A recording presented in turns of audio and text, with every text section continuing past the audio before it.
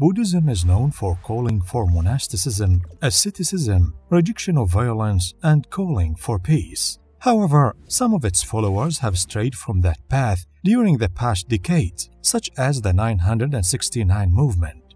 The 969 movement appeared in Myanmar in 1999, and its name symbolizes numbers sacred to Buddhists. At first, it declared its objectives to purely preserve the Buddhist culture.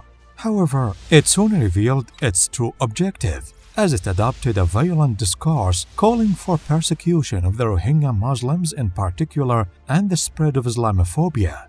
It claimed that Muslims, who make up less than 10% of the population of Myanmar, have a secret plan to convert the country to have an Islamic majority. Monk Ashenworth's assumption of the movement's leadership marked a dangerous turning point in its history.